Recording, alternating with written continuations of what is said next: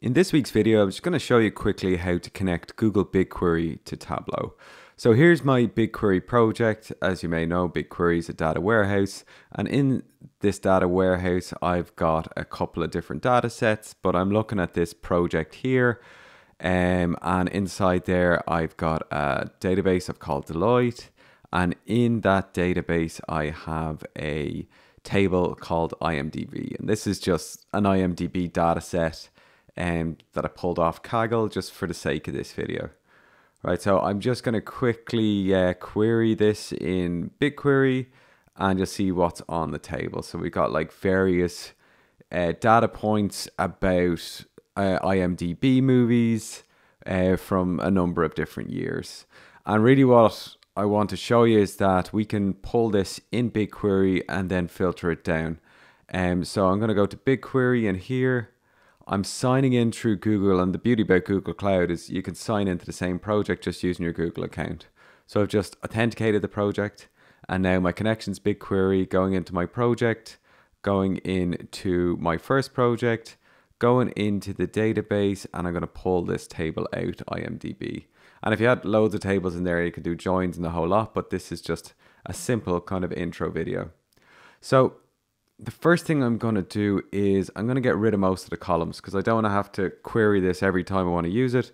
So I'm taking out all the columns I don't need, really only using columns that I can quantify and are worth it for my data purposes. So I'm going to take out most of these. I'm just going to hide them.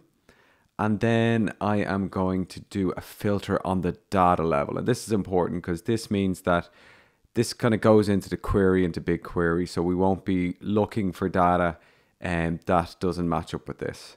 So essentially, I'm just going to go by gross. I just want like significant movies over 100 million in gross. So I'm going to do 100 million and up. And then I'm going to just pick the last, I think there's 19 years or so. So I'm going to go for 2001 to 2020. And then press OK, and then we will update this. And now this is my custom query from BigQuery, and every time, if I left this live, every time I'd go in, this will just pull from the database.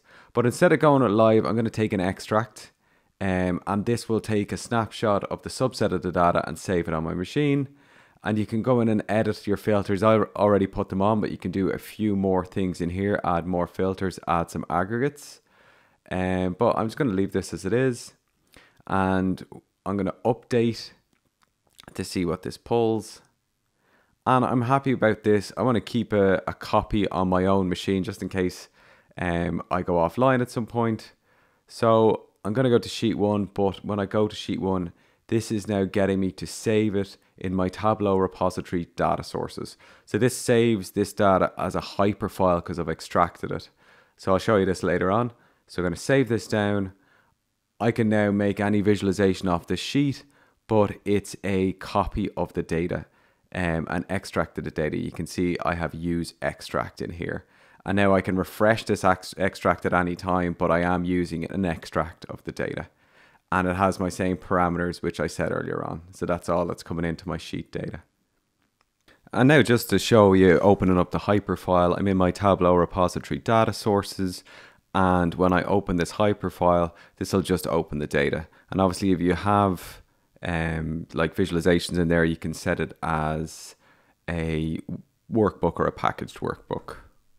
So that's it, just a very quick tutorial on the marriage between BigQuery and Tableau. I hope you found it useful.